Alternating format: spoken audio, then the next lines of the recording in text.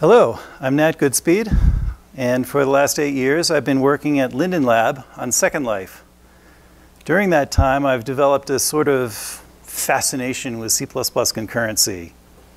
You might almost say an obsession, a mania.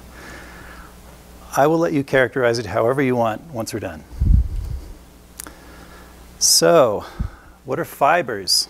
Fibers are independent threads of execution, being very careful to use that phrase in the sense intended by the C++ standard. But from now on, whenever I say thread, I mean an operating system thread. By userland, I mean that the operating system is not involved in context switching between fibers. That means that a fiber explicitly gives up control. It suspends, allowing other fibers to run. Cooperative suspension has another important implication. On a single processor system, let's face it, at most even one thread can be running at a time. But OS threads use time slicing to interleave thread execution in a way that, from the code's point of view, is completely unpredictable. You don't know when code on some other thread is going to be touching a shared resource. Cooperative fiber context switching means that application code can know when it's not being unpredictable, that it's not unpredictably being interleaved with other fibers on the same thread. Code accessing a shared resource can know that no other fiber on the same thread is trying to access it at the same time. Of course, the scope of this exclusivity is within a given thread. If you have a resource shared between fibers running on different threads, all bets are off, as usual. Fibers use what ISO has recently been calling suspend by call, or suspend downwards. I'll say more about that in a minute or so. Like a standard thread, like a Boost coroutine, each fiber runs on its own separate stack. Asymmetric coroutines are great when the application has a kind of a handshake relationship with a coroutine. A generator is a particular example. Application code starts one up, talks to it for a while, and then destroys it. A fiber doesn't necessarily have the same close relationship to the code that launches it. It's particularly valuable in a fire and forget kind of scenario. Some function f launches a fiber, expecting the new fiber to continue running even after function f returns. If you wanted to try to build such a thing using coroutines, you'd need to introduce some sort of manager to own the coroutine instances. When a fiber context switches away, it does not specifically resume its invoker, unlike a coroutine. Instead, it engages a scheduler to decide which fiber to resume next. You can think of the fiber library as coroutines plus a manager plus a scheduler. This may be an easier question to answer than it might appear, at least for this audience. I suspect that most of you have at least a glimmer of interest, or you wouldn't be here. But let's zoom out a little. Heck, let's zoom out a whole lot. To design a non-trivial program, you start off with pretty broad strokes and a lot of hand-waving.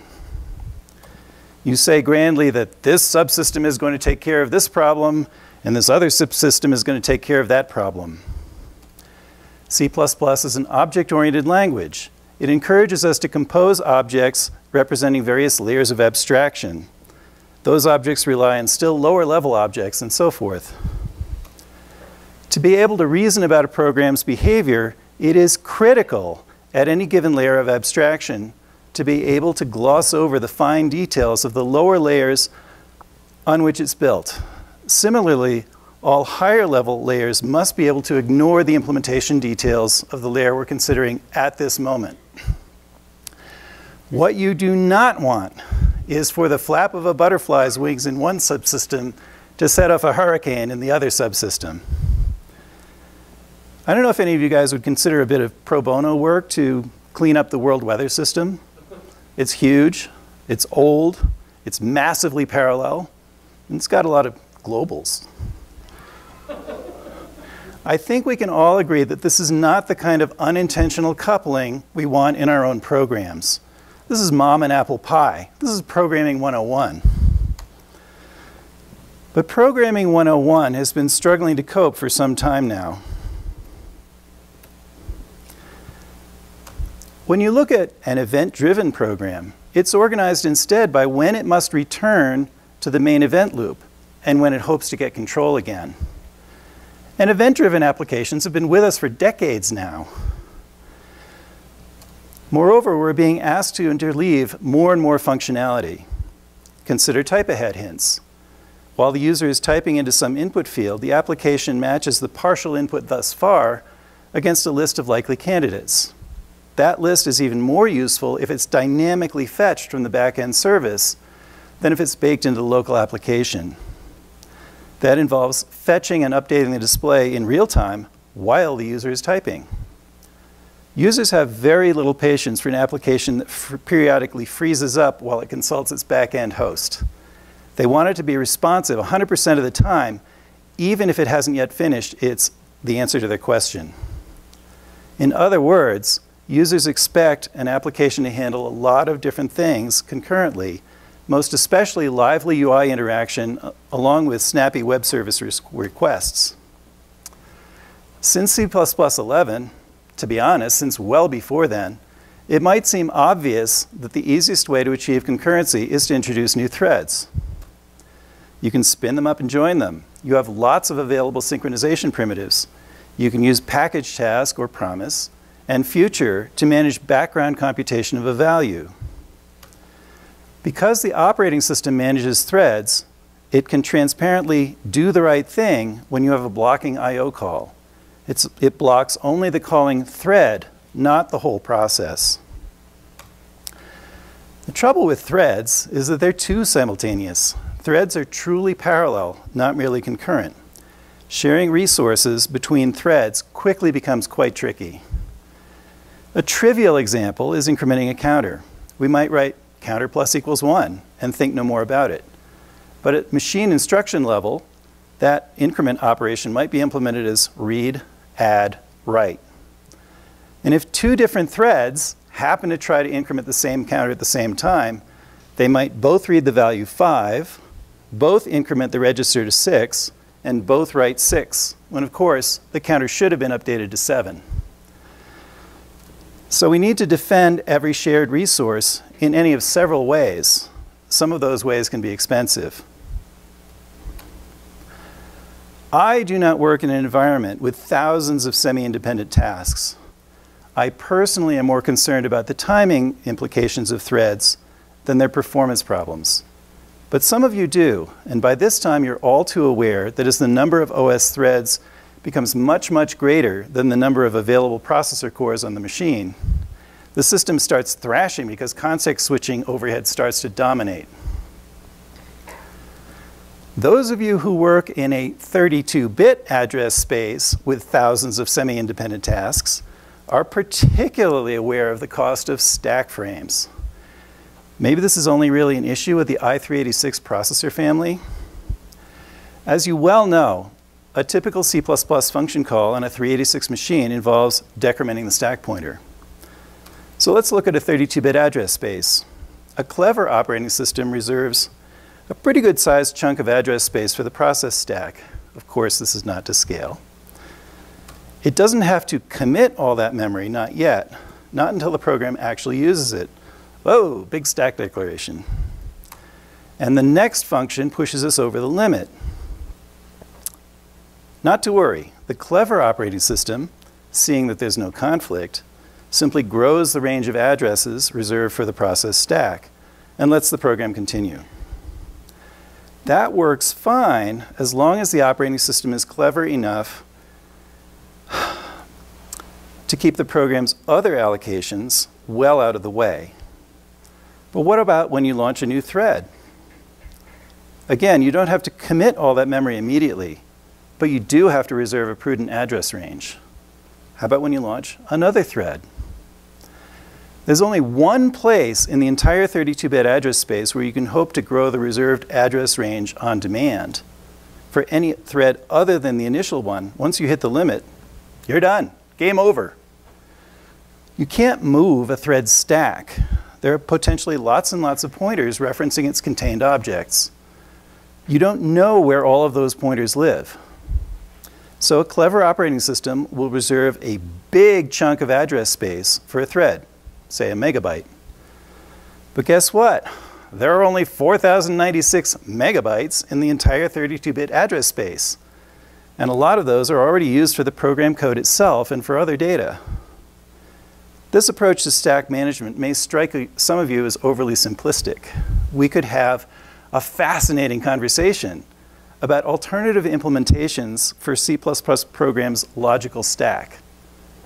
But the bottom line is that the operating system doesn't know them, doesn't use them, and even if it did, it couldn't assume that your program uses them.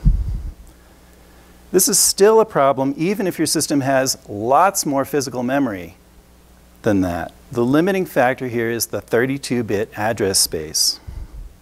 The corollary is that a 64-bit process shouldn't really face this problem. There, the ultimate limiting factor will be the system's virtual memory.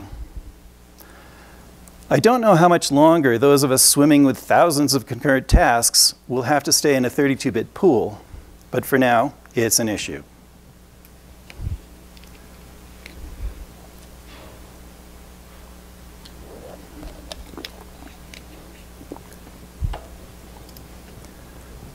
So let's talk a bit more about data races and prevention. A straightforward approach would be a standard unique lock of a standard mutex. You're asking the operating system to check whether the mutex is available, so you always incur the cost of a kernel entry. Consider the case when the mutex is not available. In that case, the calling thread is suspended. Some other thread is resumed on the processor. The original thread makes no progress while the mutex remains locked by someone else. When it's finally unlocked, the OS switches context back to the original thread. I submit that we don't often consider the impact of using threads on the development process itself. There is a way of thinking about potential data races that's step up from what I would consider the industry norm. There are certain defensive patterns, certain idioms that must be learned. This is an arena in which, unfortunately, the weakest link phenomenon can really bite your butt. Innocent maintenance by someone unused to thinking in these terms can silently undermine the robustness of your whole process. So you make doubly sure to get your code reviewed, right? You all do that, right? Naturally, your reviewer must be someone versed in the potential issues. Such people can be a scarce resource in your development team. A big part of the problem is that the language itself provides very little help. Compilers don't emit, "Warning, potential data race." At least not the compilers I use. The trouble is that an undefended access to a resource that might inadvertently be shared between threads looks perfectly natural. It looks just the way C++ code is supposed to look. Nothing jumps out to call your attention to it. No big ugly reinterpret cast syntax or anything like that. It's actually a properly defended access that sticks out like a sore thumb. So part of the cost is scouring your code base to identify possible race conditions. Depending on how long the code existed before threads were introduced and the weakest link to have maintained it since then, that might or might not be a significant component of the overall cost. So what happens when you overlook a resource inadvertently shared between threads? 2 words. As you well know, this can take almost any form, from an erroneous counter through program crash. As you also know, a crash is the good case. Appearing to run sanely while producing results that are subtly wrong is the worst possible kind of bug. Nope, that's too sunny. How about a program that appears to run correctly while occasionally producing results that are subtly wrong? Threads, anyone? As I said, the C++ language does not as yet provide a whole lot of help here. There are a few tools available, for instance, Helgrind, DRD, and Thread Sanitizer. These tools instrument your program to try to detect data races at runtime. Thread Sanitizer's homepage states that it typically slows program execution by a factor of 5 to 15 times, while consuming 5 to 10 times the normal memory. That would be great if it could guarantee a clean bill of health. But as you already know, runtime trapping can only catch bugs that you actually drive during that session. With timing problems, it's worse than exhaustively exercising every code path, which is already effectively impossible for non-trivial programs. A guarantee of thread safety would require considering every possible interleaving of each thread's instructions with those of every other. Maybe that would make a good basis for a crypto system. So if we need our applications to process both user input and some number of back-end queries simultaneously, but for any number of reasons we're dubious about introducing lots of threads, what other options are available? Classic blocking I/O, or synchronous, is based on a very simple API. You call a function. The calling thread stops dead until the function has results available. In the case of web services, this may take milliseconds to seconds, but the straightforwardness of the API is perfectly aligned with everything we've learned about good program organization. Async I/O, or an async API in general, though I/O is the commonest use case, is based on calling a function that initiates an operation, then returns immediately before results are ready. The operation continues in the background in parallel with whatever is going on in the calling program. Finally, the operation notifies the caller with results, typically by calling a callback function. That's it. That solves the problem. That's how we get more concurrency without adding threads with all their attendant problems. With a good async API, the completion callback is called at a well-defined time, not between two instructions in the middle of the code for some C++ expression. It's worth noting that async APIs are becoming more popular. For instance, the WinRT API only supports async access to resources such as on-screen messages and dialogues, file access, internet connectivity, sockets, streams, devices, and services, and calendar, contacts, and appointments. The trouble is, now significant parts of your logic, anything depending on that async result, must be extracted to a completion callback. This can have a disruptive effect on your carefully designed program organization. Suddenly, in the middle of a lower level abstraction layer, you must abruptly return to the application's main event loop. Then you must be able to re-enter that layered logic at the point where you left off. It gets worse. How about when a subsequent result async operation depends on the result from the first? How about when a third operation depends on the result from the second? Maybe you're thinking, lambdas, done. Any of you ever seen JavaScript code based on Node.js? Whoa, sit down, please. Please don't run screaming. I promise I won't mention it again. What tends to happen is that you evolve chains of callbacks, each with a bit of the relevant code, a bit of the relevant data. You start thinking despairingly to yourself, but it used to be so nice. It was all carefully arranged into different subsystems with different layers of abstraction. You might say, aha, how about future then? I can link one operation to another. Have you noticed how there are already proposals creeping in for chaining a subsequent operation only on error or only on success? How about a generalized conditional chaining operation? Can we introduce a looping construct? We're trying to layer a whole new language on top of C++. We've already got 4 of them: the preprocessor, the runtime language, the template language, and the constexpr language. Reports from the C# trenches suggest that chains of then are not much more fun to maintain than chains of plain old callbacks. You might say, aha, how about state machines? I can build a machine that manages instances of state classes. Each new entry transitions to the next state. We even have a couple of Boost libraries for this. I've been there. Trust me, it gets opaque pretty fast. You have to reverse engineer the state transition table to figure out what should have been obvious control flow. You might say, but how about a big switch statement? You set an int representing state. Every time you re-enter the function, you switch immediately on the state variable. If you cleverly lay out the case values so that subsequent states are adjacent, if you squint a little, it even kind of sort of looks like normal C++ control flow.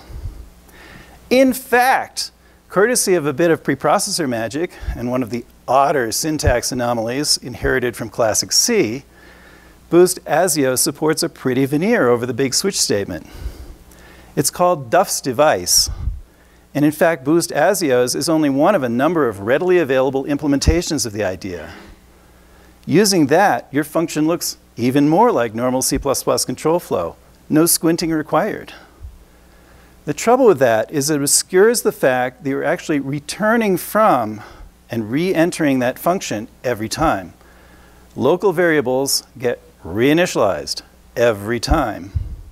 Any state that you would have kept in local variables must be moved somewhere else, say a heap struct. In fact, Microsoft Visual Studio 2015 introduces compiler support for this idea. For a resumable function, it generates code that actually stores locally declared variables in a generated heap struct. It implicitly performs the big switch statement for you. This is kind of sort of great. As long as you're working at a single layer of abstraction, you're good. Where it has difficulties in supporting multiple layers of abstraction, the caller of each resumable function must be aware that it might either produce a result immediately or return, nope, not yet. Those lucky few who attended Daniel's and my session Wednesday might be thinking, I know, pick me, I know where this is going. Coroutines. And you're close, you really are. But I will show you a still more excellent way. Nobody ever mentioned that St. Paul was a programmer? Fibers are the best way I know to organize code already based on async I/O.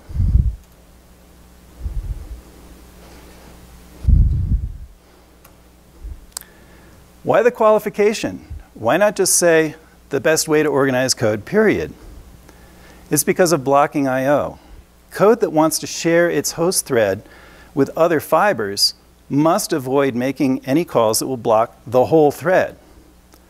When you call, say, receive on a socket, control enters the operating system.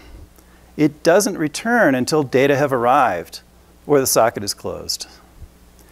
It doesn't pass control to the fiber library to say, got anything else you can do in the meantime? But once you're committed to using async I/O, you're all set.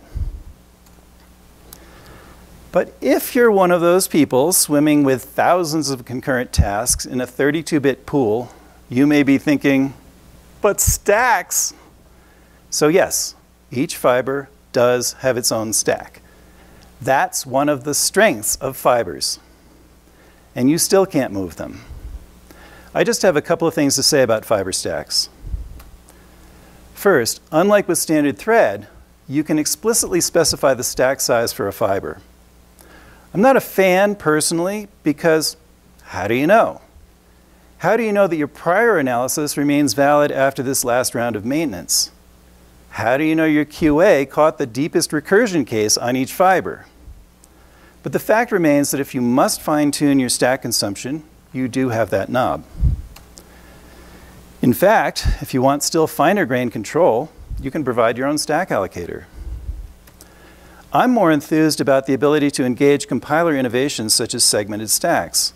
It's a classic time-space trade-off. When you set the slider to fast, you use more memory. When you set the slider to small, You use more cycles. But here's the point. You can leverage technologies like these because fiber stacks are managed by userland code. You don't need the operating system to grasp the concept.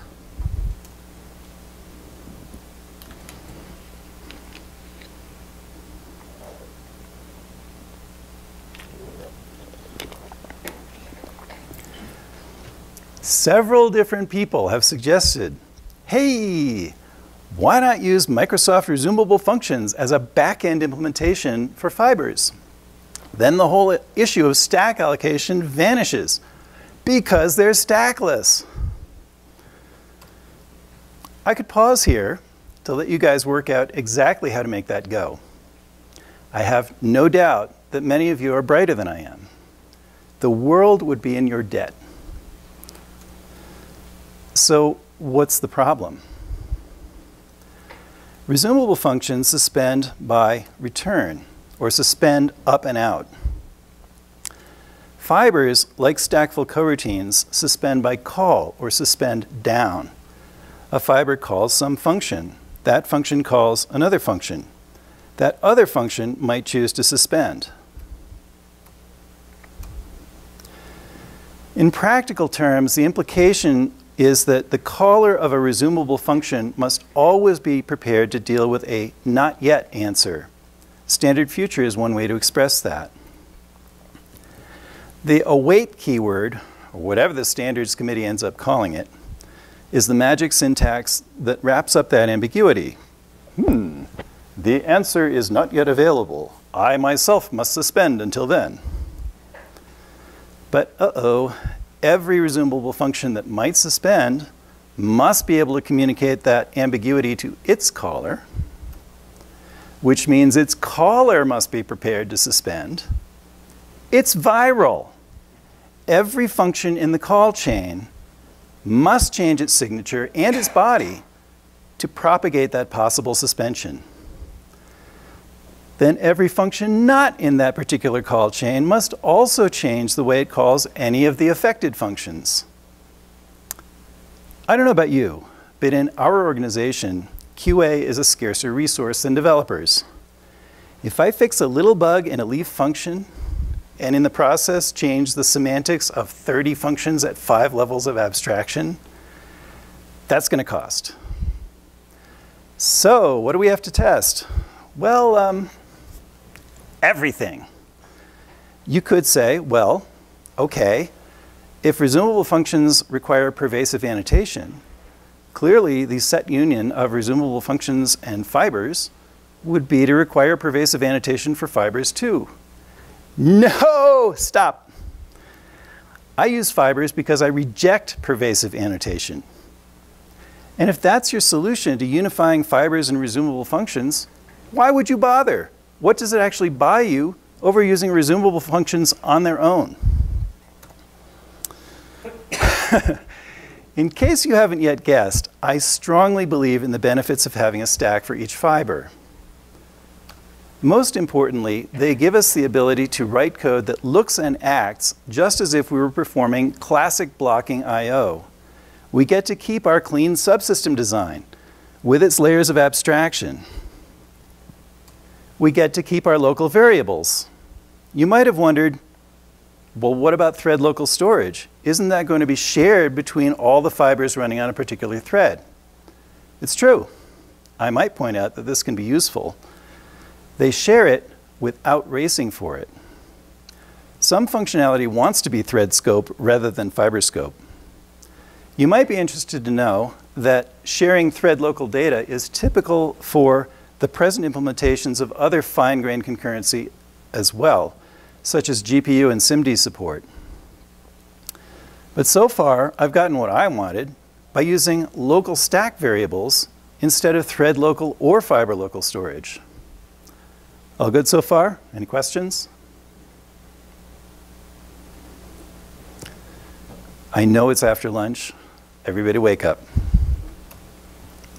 So yes, there is fiber local storage. The fiber API is based on the standard thread API, reflecting the role of fibers as userland threads. It supports the usual suspects.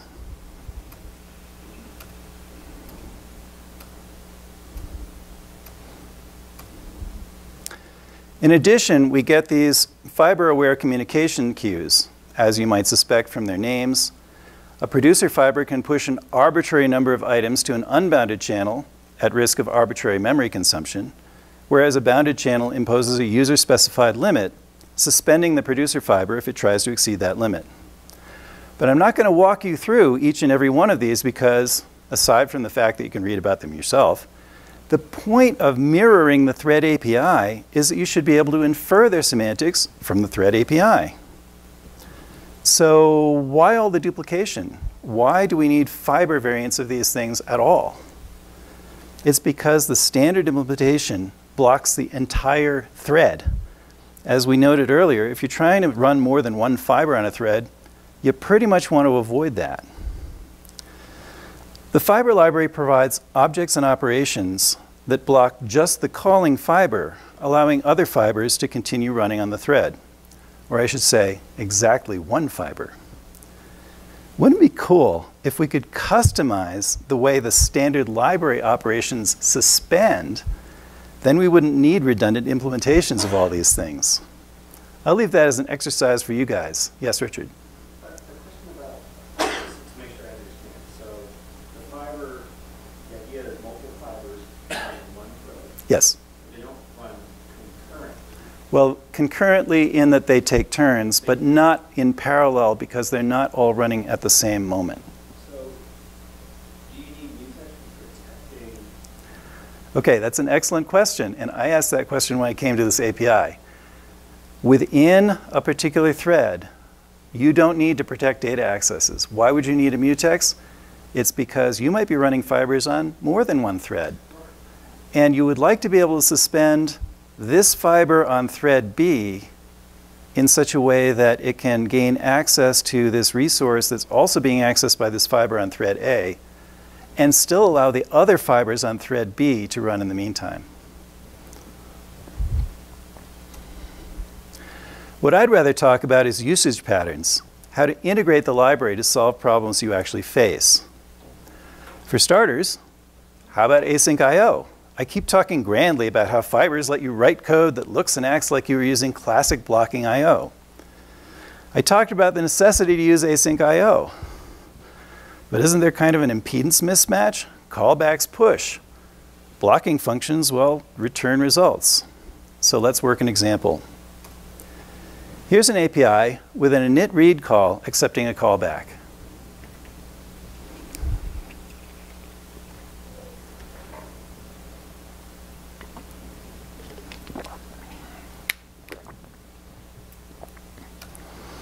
Here's an adapter. We declare a promise of standard string. We capture that promise as future. Then we pass to the init read function a lambda that binds our promise using initialization capture. The lambda's signature matches the callback required for init read. Then, since init read returns immediately, we call future get. This blocks the calling fiber until the future is fulfilled, one way or another. Eventually, the operation completes and the lambda is called. If the past error code indicates success, we can call promise set value with the past data. But if the operation failed, we can instead call promise set exception. Either of those calls will wake up the future get call. If it was set value, our read function just returns the past data item. If it was set exception, get throws that exception. Does that seem like a lot of boilerplate to adapt a callback?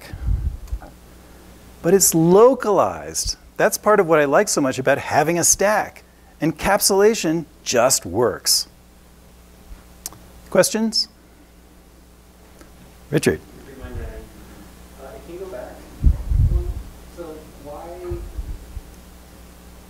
So if I just call init read by itself. So init read returns immediately, but you pass to it a callback to receive a call when the operation completes. But I still need to block the future get. It's because this adapter is to make the fiber block. It's to adapt between async I/O, which has this callback API, And a fiber is, you know, what I'm saying is the great advantage of being able to write code that looks like it's doing blocking I/O, but you're blocking only that fiber. Other fibers on the thread continue to run. So this would be called from within a fiber? Yes. I have a fiber, I want it to do some blocking I/O, I do this. Some async I/O, yes. And my other fibers are free to do what they need. Exactly. So the idea is that instead of saying, oh, I have to do some async I/O, I need to construct a chain of callbacks, I'm going to wrap my async I/O, I'm going to allocate a fiber to doing that work. If the fiber needs to proceed to do further async I/O subsequent to getting that first result, it makes the other calls using normal C++ sequencing, using normal C++ control flow.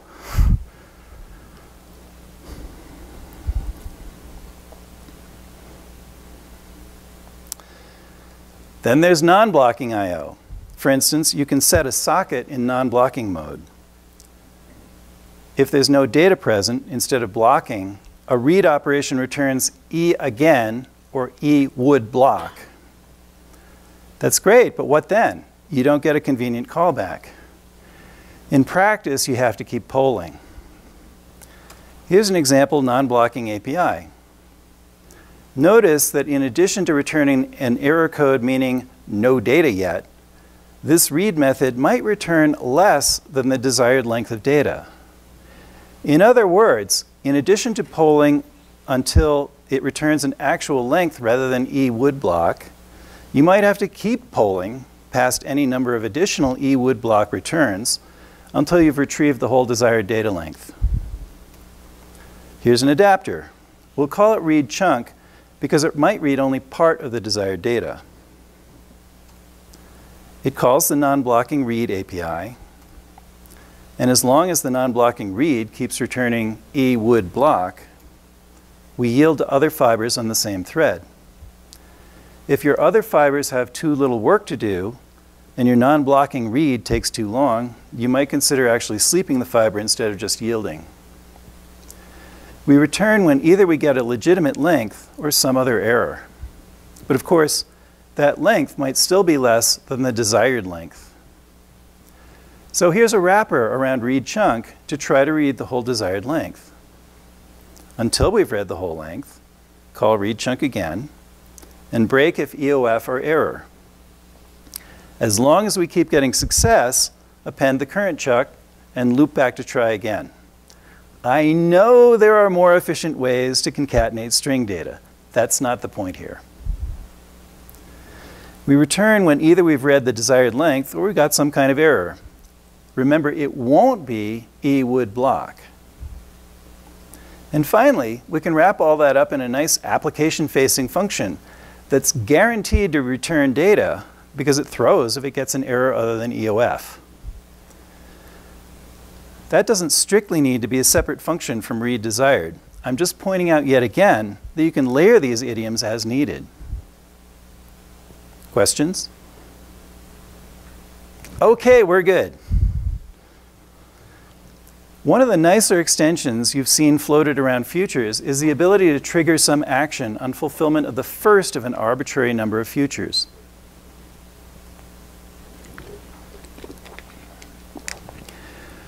For instance, you might want to fire off redundant queries to several semi-reliable backends and accept whichever answer arrives first, discarding the rest. But like future then, that feature is callback based. Consistent with our quest for cleaner architecture, let's invert that. Let's say we want to launch some number of functions, each on its own fiber, each of which will wait until it's done.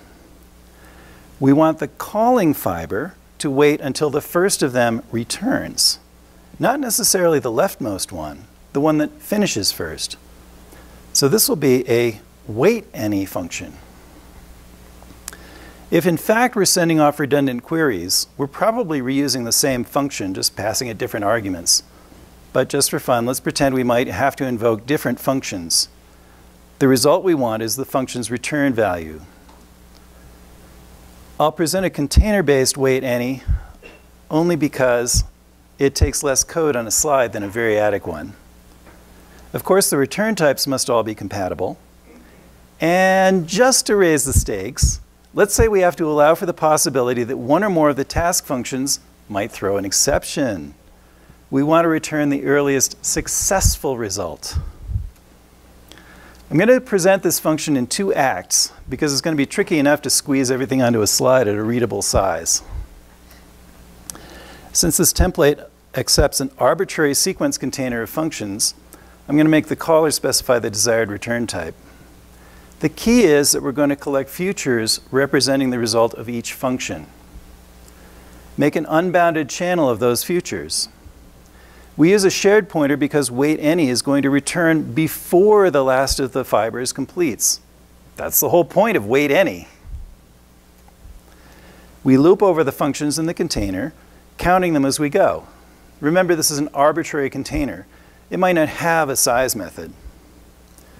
For each function, we launch a fiber with a lambda, binding the function and the channel shared pointer.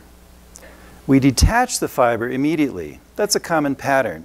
It distinguishes a background fiber versus one you intend to join later. In the lambda body, we instantiate a package task for the bound function. Package task is a wrapper that runs a function, capturing its return value if it succeeds, or its exception if not. Then we directly call the package task. This is a somewhat unusual use of package task. Normally you might think of launching a package task in a new fiber, using its future to wait for results. Here, we're already in a new fiber. The point is this. We want our lambda fiber to wait until the bound function either returns or throws. If we were to immediately push the package task future to our unbounded channel, then wait any would always prefer the leftmost function, not necessarily the one that completes soonest. So we delay pushing the future until we know it's fulfilled. Only when the package task completes, only when its future has been fulfilled, either with a result or an exception, do we push it to the channel. Okay so far? Richard. When did so you're creating a bunch of fibers. Right. Giving them a particular channel to, if you will, communicate back to you. Yes. But where do the fibers themselves Live? yield, if you will, to allow you to continue making the fibers? If I understand, sort of, as you created the fiber, you said, hey, here's a fiber, here's your task you're supposed to do, start running your task. Now, right. How did the original fiber that was trying to create them actually have the ability to create more of these fibers? That's a good question. We wouldn't be doing this if not for the fact that we expect the bundled functions to be using async IO and to be suspending. So it's within this call that the bound function is going to do some async IO and wait for it. At that point, we switch away and we continue creating fibers. Okay, we've launched a bunch of fibers. Exactly count of them. Now for Act 2. We're going to loop at most count times. Why is that important? Because if every single one of count functions throws an exception, we could find ourselves trying to consume a value from a channel with no more producers. That would turn wait any into wait forever. Assuming we haven't yet exhausted all hope, we pop the next future from our channel. Naturally, this causes wait any to block until that future is pushed. Then we check whether the future was fulfilled with an exception or a value. The exception pointer returned by future getExceptionPointer is null pointer unless setException was called. And we already know this future is fulfilled. Once we know the future is fulfilled with a value, we can close the channel. That means no subsequent producer will succeed in pushing values to it, which is fine. Why waste the space? And then we can return this future's value. Of course, if we really do burn through count futures and every single one of them contains an exception, we should probably communicate failure to our caller somehow. Naturally, it would be helpful if we captured one or more of the exception pointers from the fibers. This is just a placeholder. Questions on this? Richard? Is there a way to terminate the other work that's still proceeding? Sort of, I guess it would be one of those, wouldn't it be nice now that I have a result, okay, all the other fibers, please stop what you're doing. The question is, couldn't I just terminate the other fibers and just make them go away? And the answer is, the fiber library, until quite recently, had an interrupt function. The author removed the function.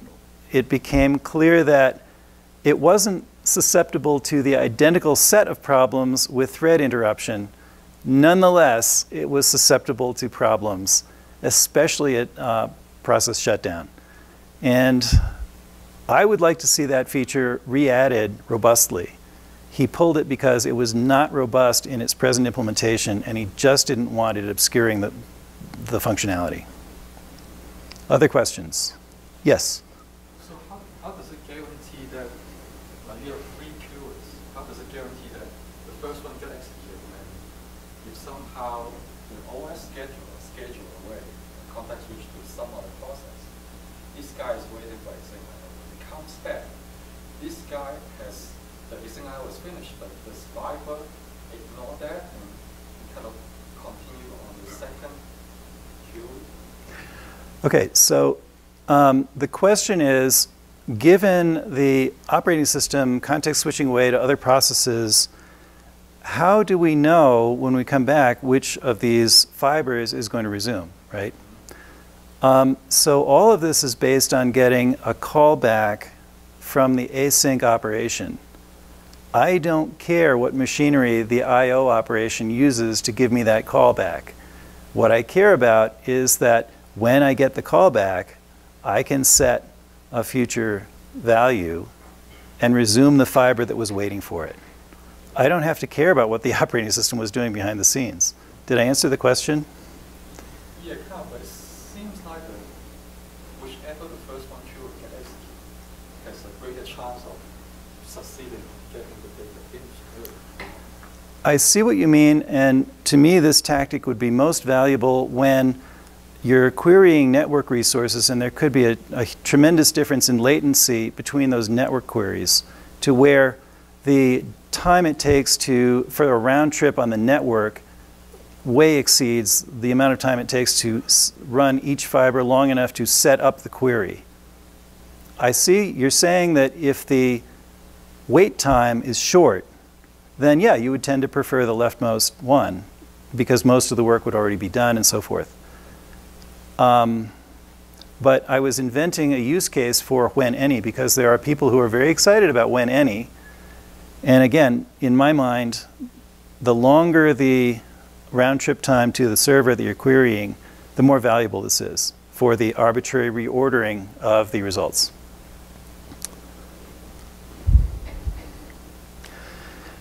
You might think that wait all would be only a slight revision to wait any. And in fact, you could implement it that way. But I have to show you a variadic implementation that I just think is really cool. Since wait all necessarily waits until the last of the functions has completed, you don't have to worry about reordering them. You can present results in the order they're passed. In fact, you can just state the type of the result you want and return the whole thing, bam, in one swell foop. In fact, and I think this is seriously cool, you can even pass functions with heterogeneous return types and collect the results in a struct.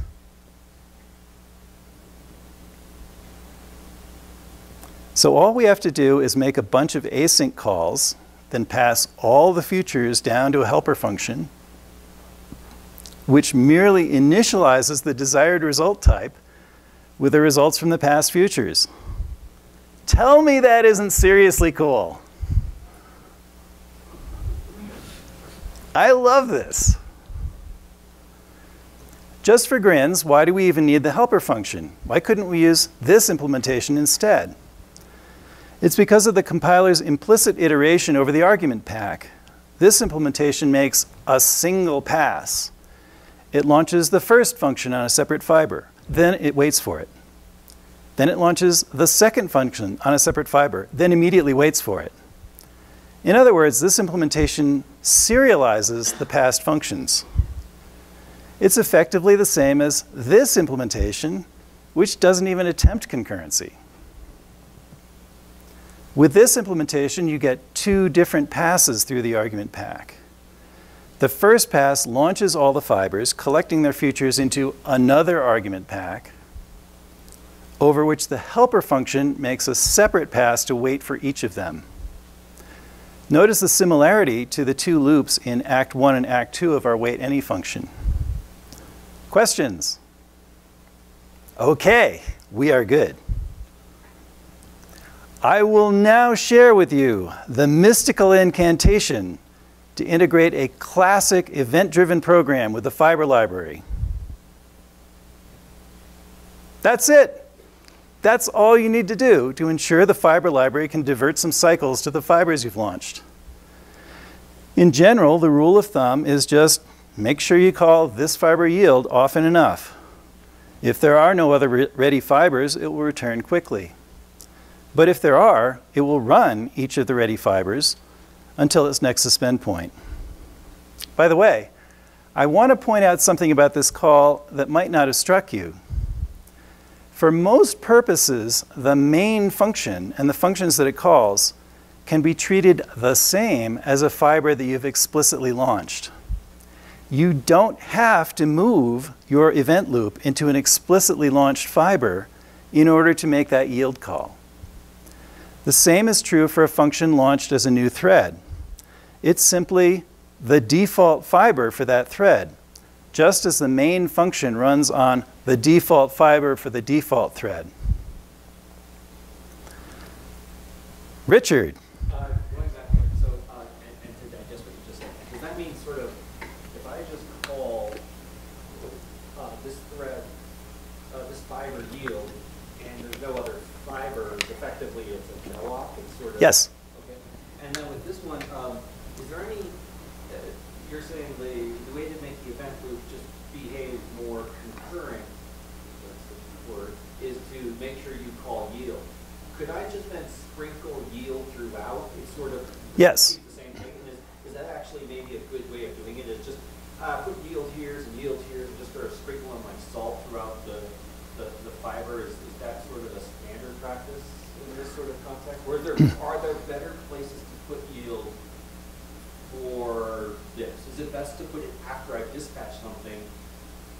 Or do you put it after your get? Or do you put it after the translate? Or is it more of a, it just needs to occur somewhere? It needs to occur somewhere. There's a good case for sprinkling yield calls through any fiber code that is otherwise going to do a lot of stuff before its next yield point. In the code that I've written so far, there's a lot of async I/O. So there are natural yield points sort of baked into my logic. But if I was going to do a lot of stuff, including disk I/O and stuff, and it was going to consume a long time before it did anything that was going to voluntarily suspend, yes, then sprinkling yields into that code to ensure that the other fibers weren't starving would be a good thing. What I like about this is that it's fairly minimal maintenance. It doesn't require analyzing your code and sprinkling a lot of calls in before anything starts to work. You can do this and things start to work. And then if you find that some fiber is running too long and starving other fibers, you can sprinkle in yield calls to alleviate that problem. But what about when the main loop is inaccessible, embedded in some other application framework? We'll use Boost.Asio as an example, even though there's more to say about integrating specifically with Boost.Asio. A typical application performs some setup and then just passes control to IO service run. The run call doesn't wake up until the application shutdown. This illustrates a usage pattern we see with a lot of application frameworks. You have no direct access to the driving loop. One approach is to intercept control with a callback each time around the embedded main loop. With ASIO, you can effect that by continually reposting a handler that calls this fiber yield. Of course, you have to get the ball rolling initially. A problem with that approach is that when all fibers are blocked on pending I/O, so the I/O service has no ready handlers either, ASIO and fiber could just spin the thread's CPU, passing control back and forth to each other. If the framework you're dealing with supports timers, and remember, we're just using ASIO as an example at the moment, you could use a timer instead. That trades off busy spinning with responsiveness to I/O completion. The framework you're using may or may not manifest this spinning issue. Questions? Okay.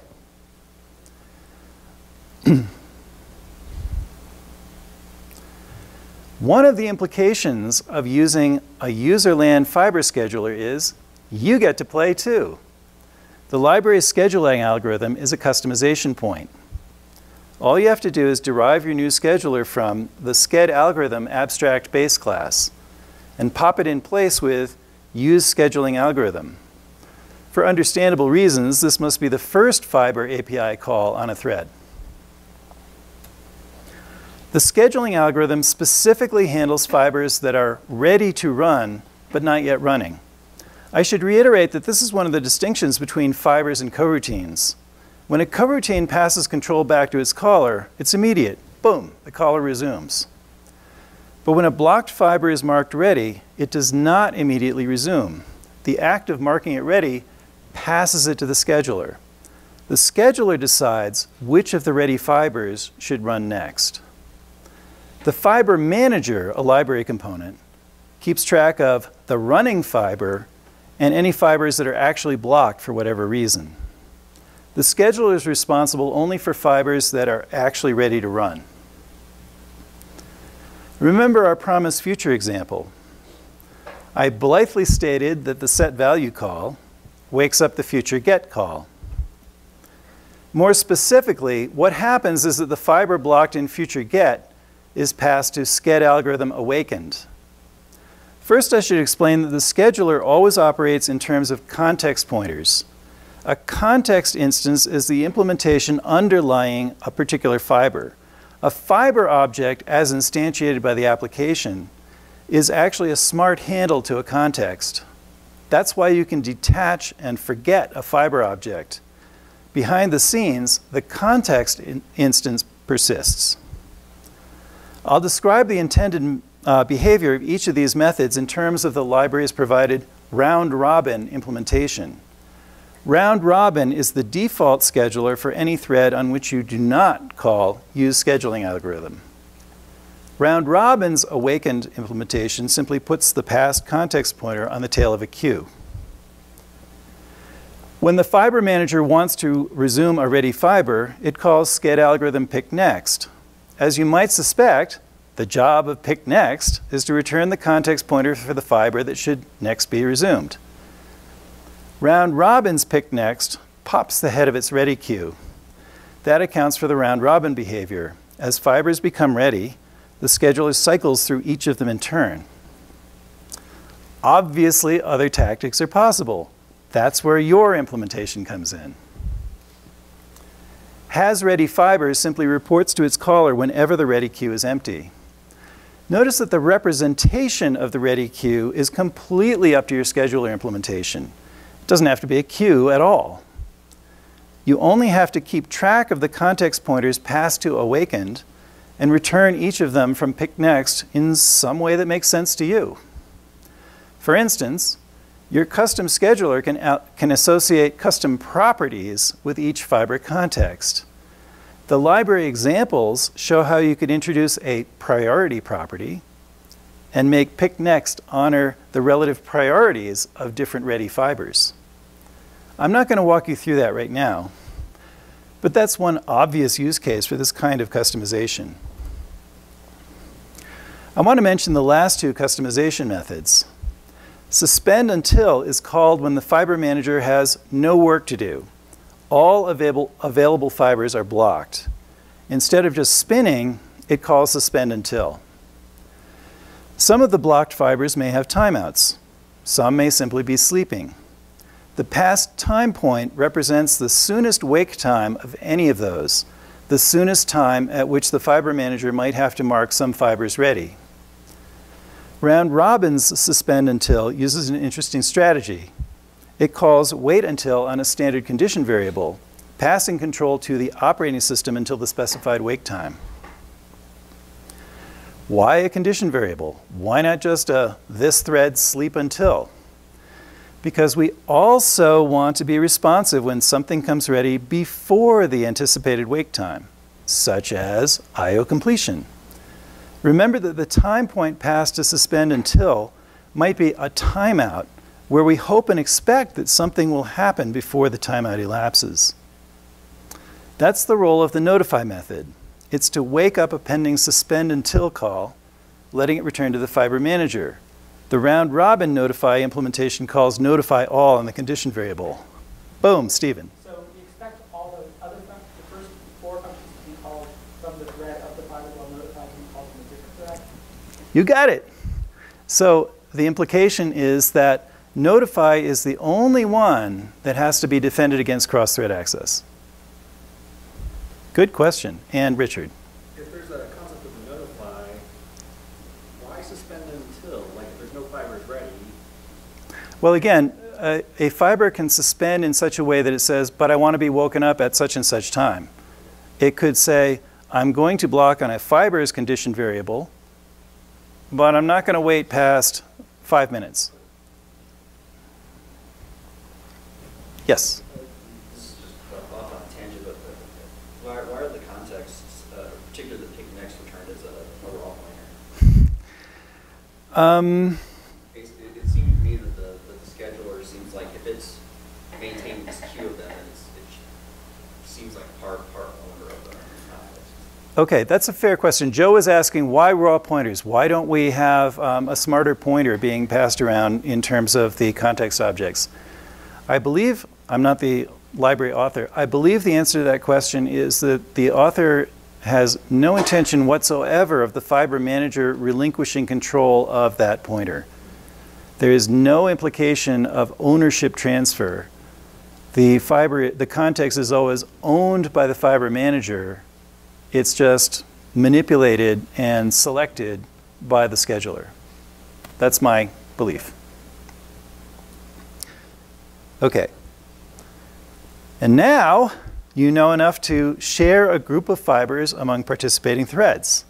The next ready fiber will be picked up by whichever thread next asks.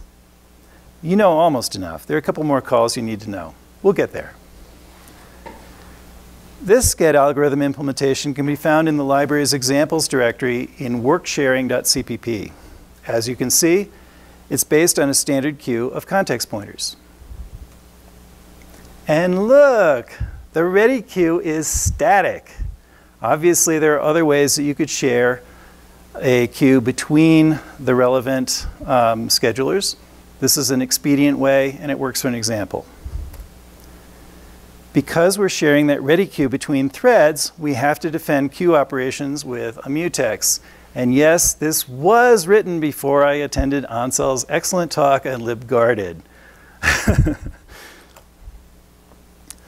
But there's also a non-static queue local to the scheduler instance in each thread. Here's the awakened implementation. One of the methods on the context object allows you to test its type. Remember I said that for most purposes, a thread's default fiber can be treated the same as an explicitly launched fiber. The default fiber for a thread is launched by the operating system. It turns out to be a really bad idea to try to resume a thread's default fiber on some other thread instead. Also, the fiber library maintains an internal fiber for housekeeping purposes. That too should remain on its original thread. Both of those special fibers are marked as pinned context. So when awakened is past either of those special fibers, we push it to the local queue instead of the shared queue. Otherwise, It's an explicitly launched fiber, and we can do whatever we want to it. What we want is to detach it from the original fiber manager, preparing it to be possibly picked up by a different fiber manager on a different thread.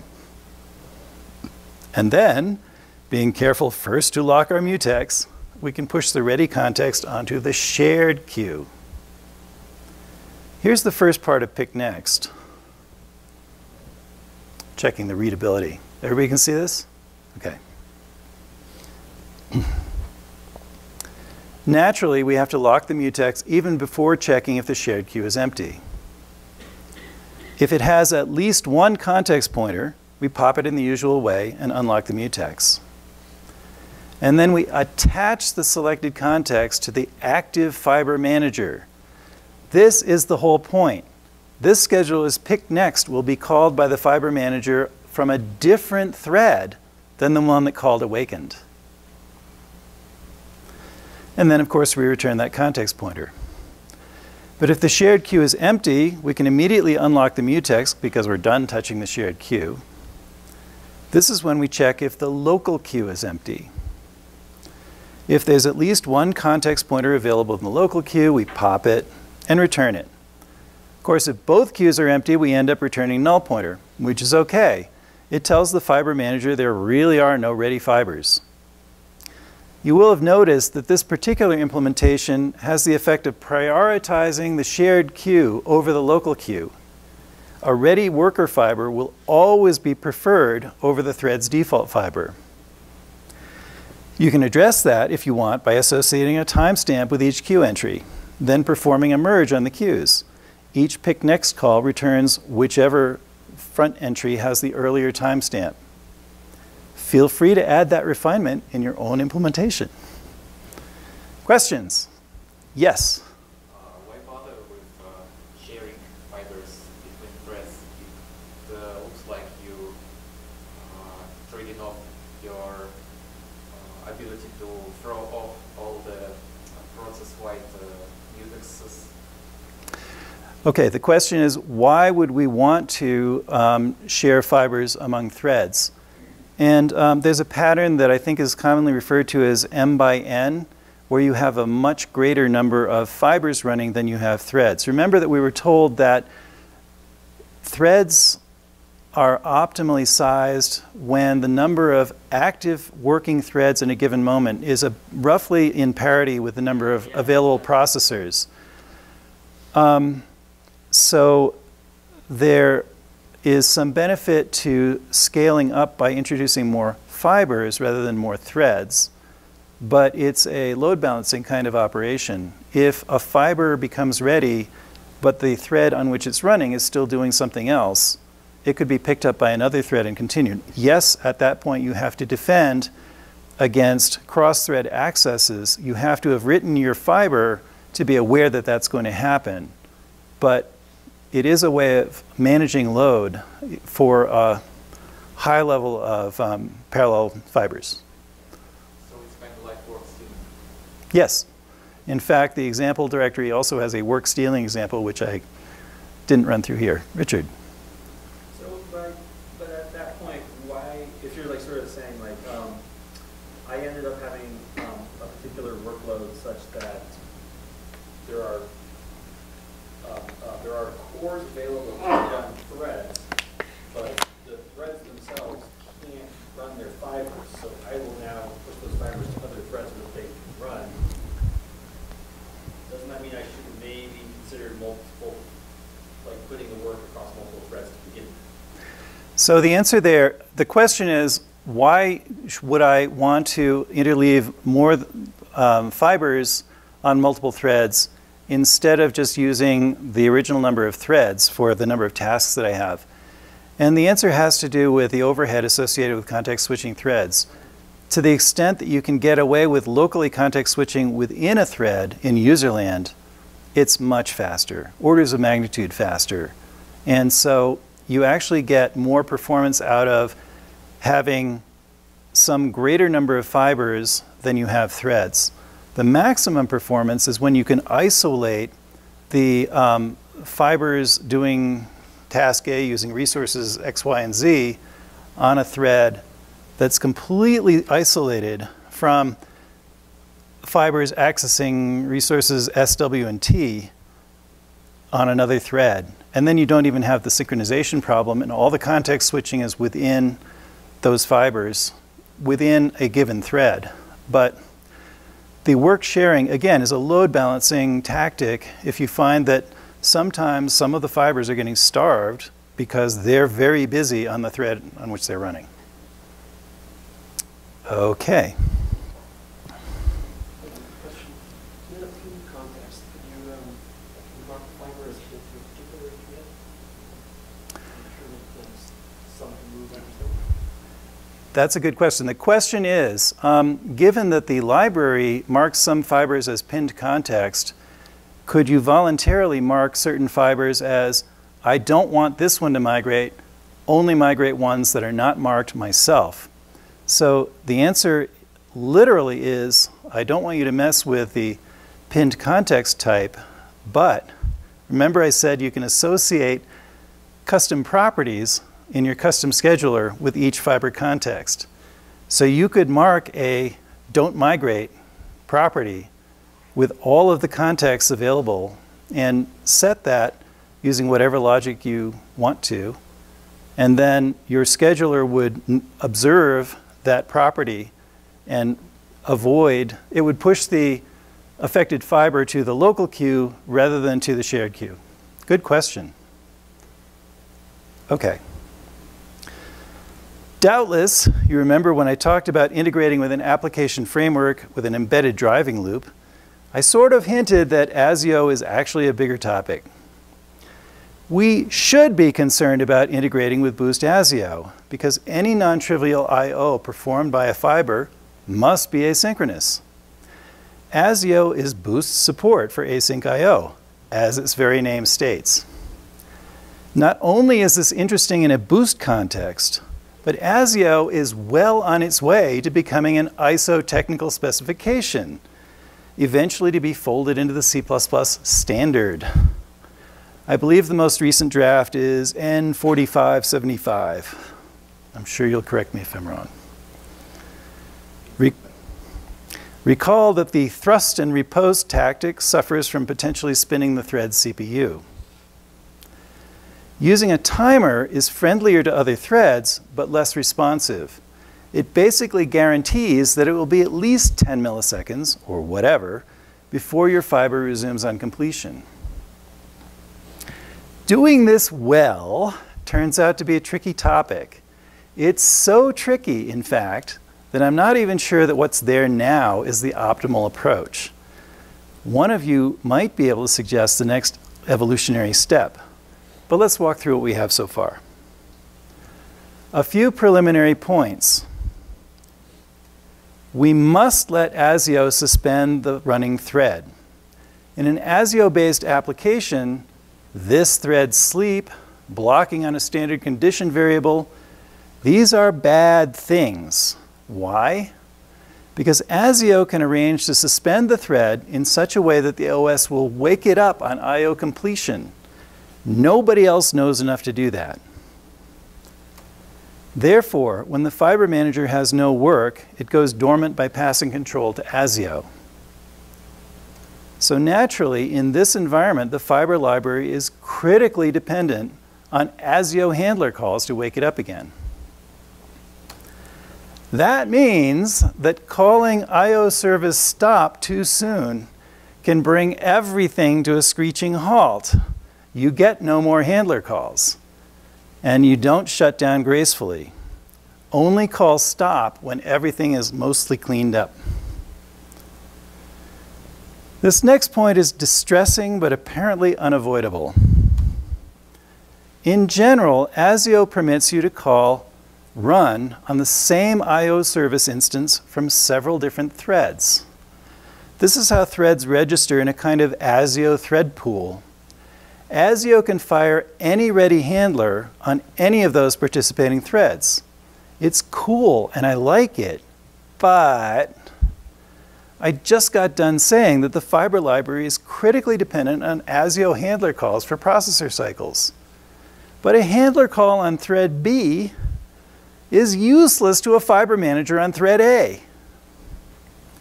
And I know of no way to constrain an ASIO handler call to run on a particular thread. Or let me rephrase that. The only way I know to constrain ASIO to run a particular handler on a particular thread is to ensure that that thread is the only thread currently calling run on its I/O service instance. Maybe I'm overlooking something. I kind of hope so. Finally, it simplifies things if we require that the fiber calling I/O service run is specifically the thread's default fiber. The first thing we must do, of course, is to call use scheduling algorithm. The constructor for this particular scheduler implementation, ASIO round robin, accepts a reference to the I/O service instance, so we declare that first. Use scheduling algorithm instantiates the scheduler, which calls its constructor. The scheduler constructor binds the past I/O service reference and initializes an ASIO steady timer.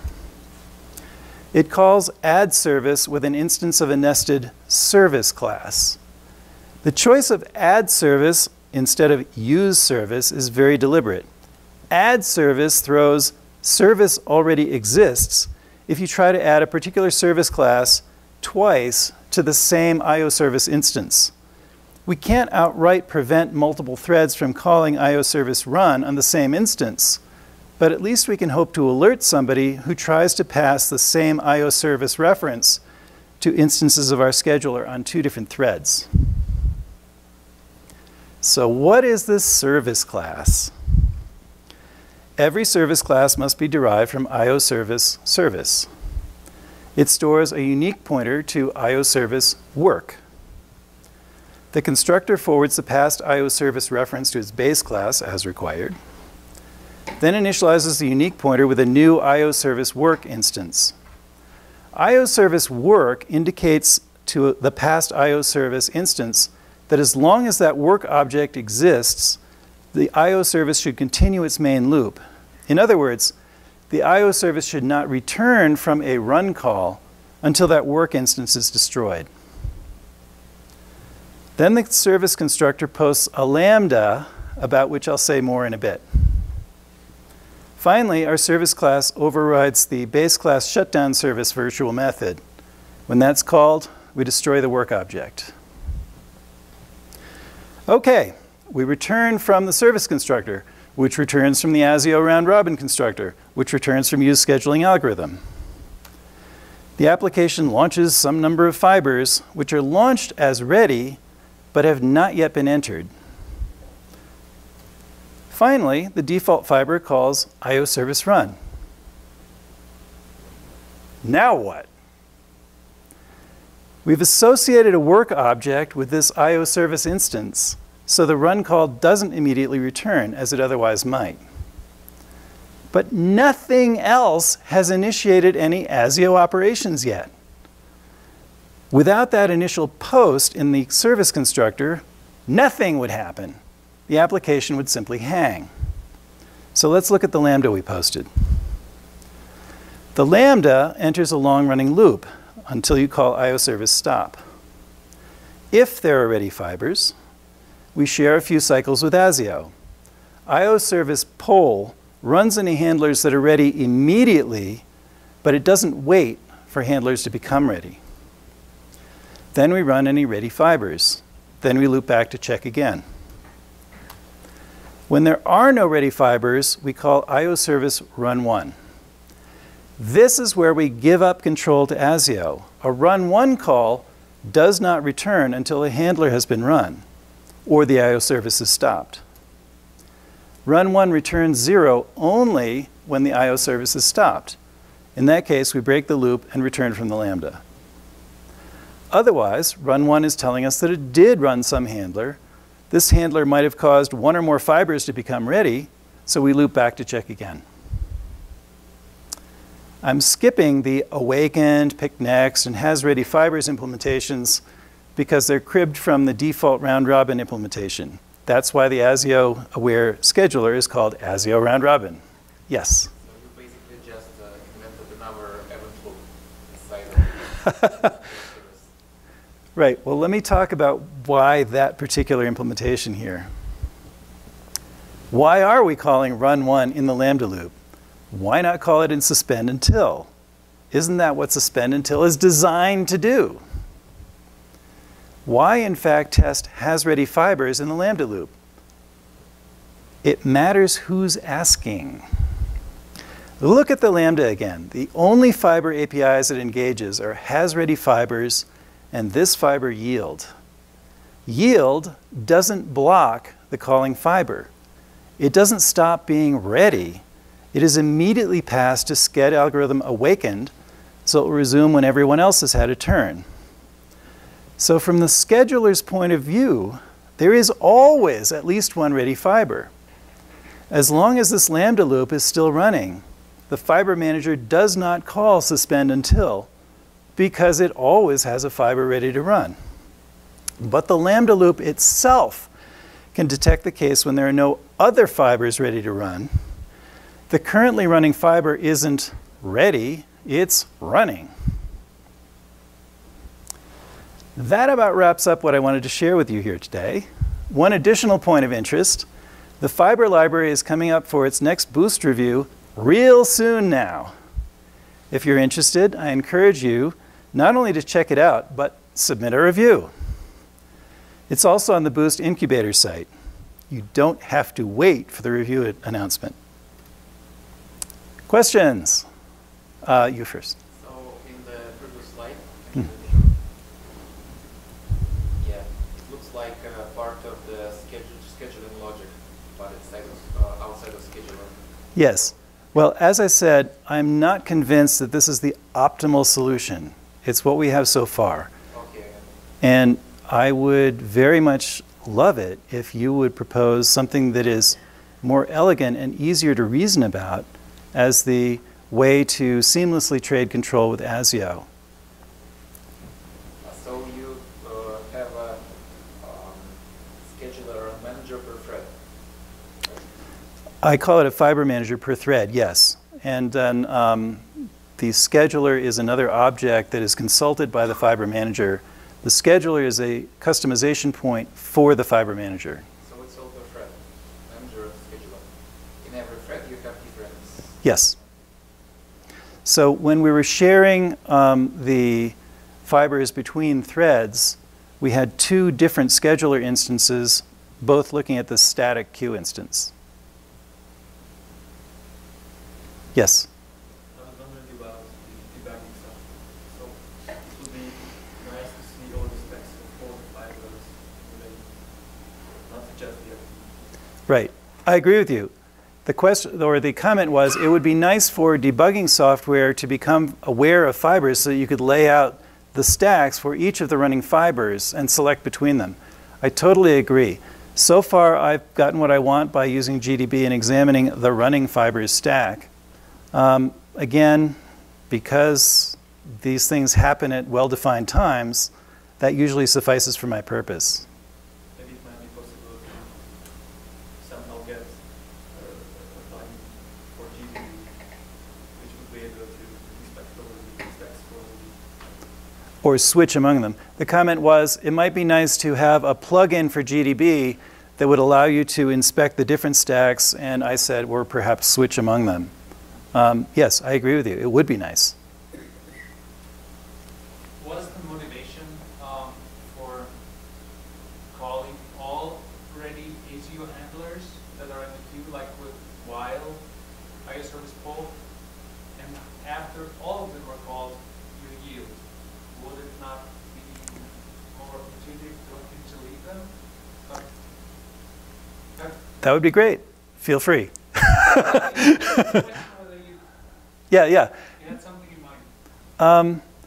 Oliver, the author of the fiber library, wrote this code. And I badgered him until I got a full explanation. So you're getting the explanation that I got. So I actually agree with you that maybe it would make sense to say, well, there are still ready fibers. Let's run those ready fibers. Let's do some ASIO. Let's check for ready fibers again. This is what he has. It works. And I just haven't played with permuting it too much yet. So, is there one IO service per thread? Yes, and that's the distressing limitation that I mentioned. I guess you could scale it the other way. You could have multiple I/O services in a thread if you wanted, but this implementation of the integration scheduler is only aware of one I/O service. If you were going to have multiple I/O services on a given thread, you'd probably want the fiber scheduler to be aware of them all. Yes? Is this the way how Boost.Fiber is going to work in the future? I mean, I know that Boost.Fiber already has some support for coroutines. So maybe they have their own scheduler. So basically, Okay.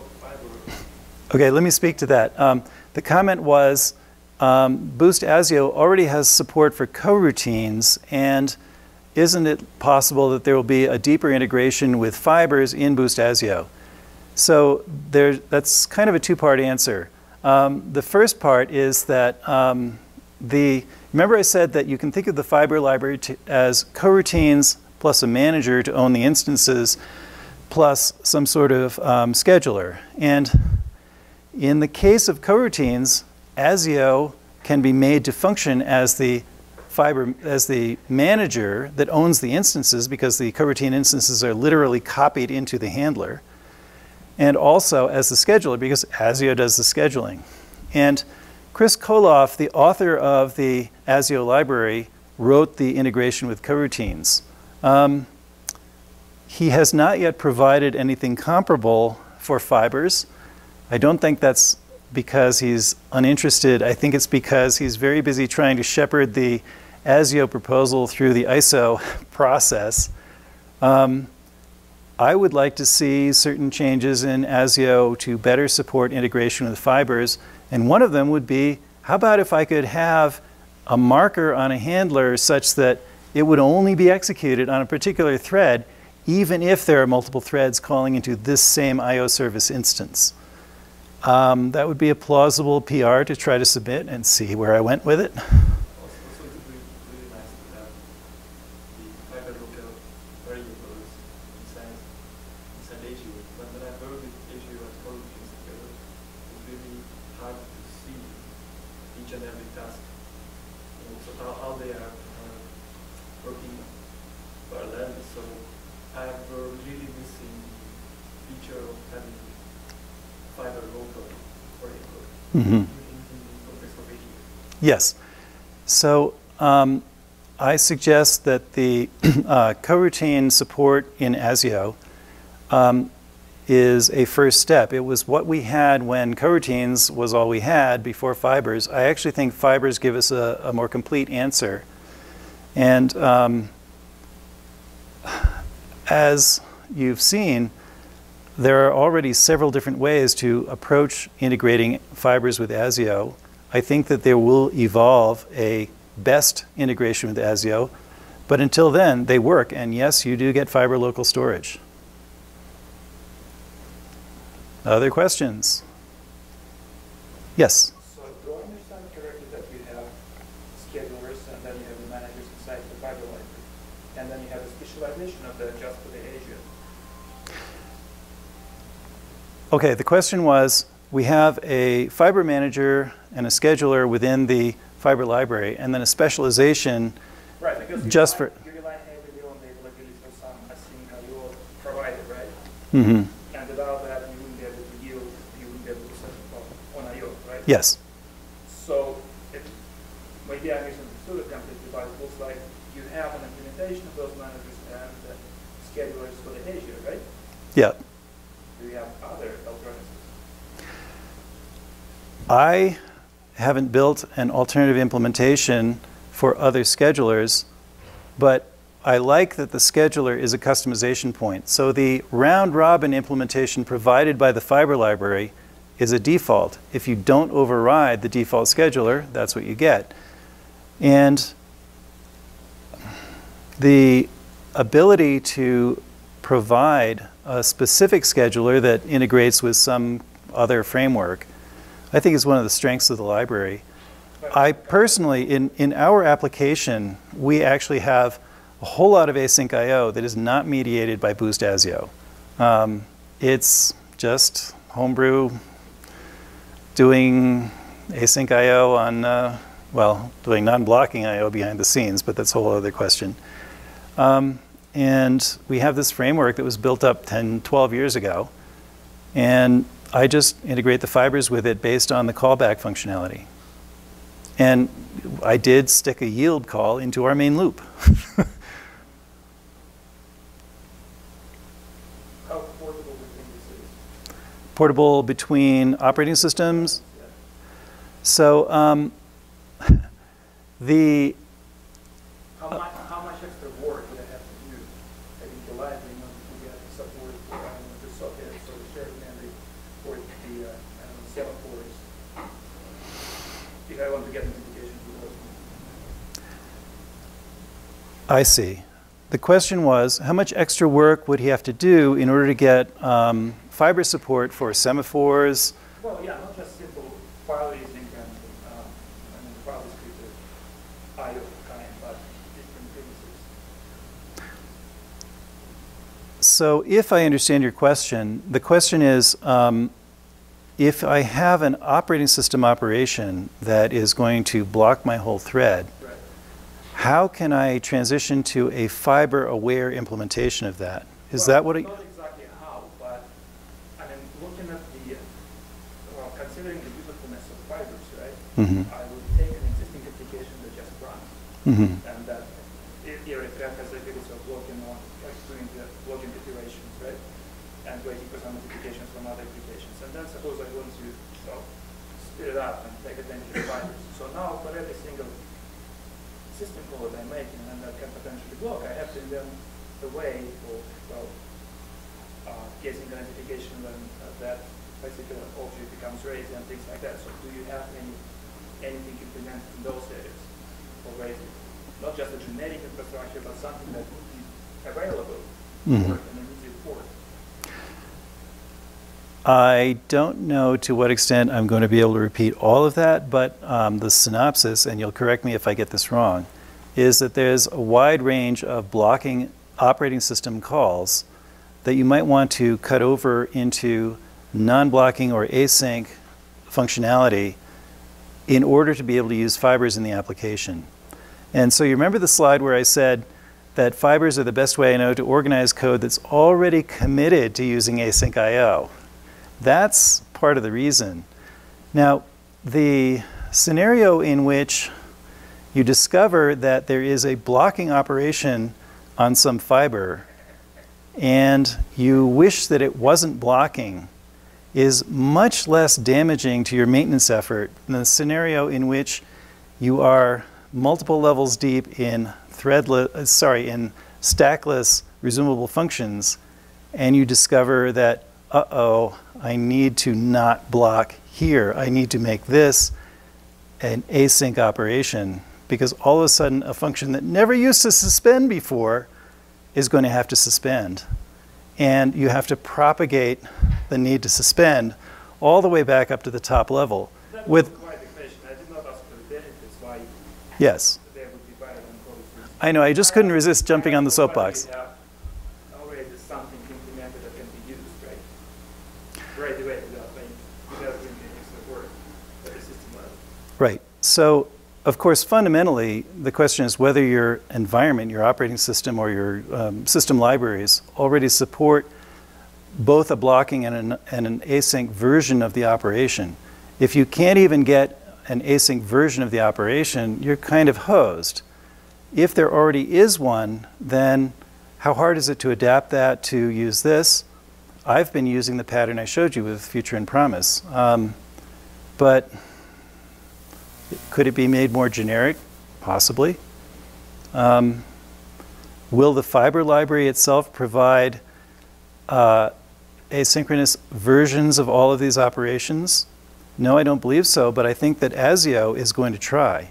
I think that ASIO is where you're going to find the non-blocking or asynchronous versions of a lot of the underlying system operations. And I think that that's where they're going to be extended as more and more asynchronous system operations become available.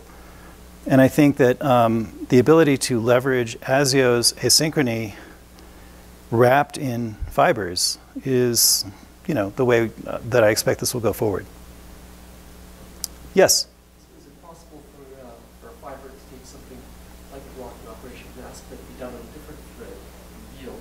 Yes, it is. What do you do when that thread notifies itself? Yes, and in fact, one of the things that we touched on a bit ago is, remember the question was about why do I need a mutex if fibers are completely cooperative within a thread? And the answer is, well, maybe you need to coordinate resources between threads. And so you can have a fiber instantiate a fiber's promise on one thread, but have the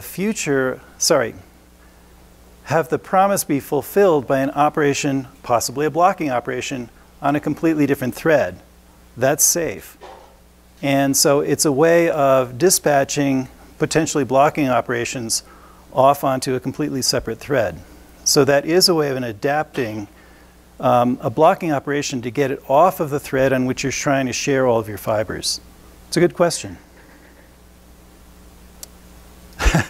I'm being told that time is up. Thank you all very, very much.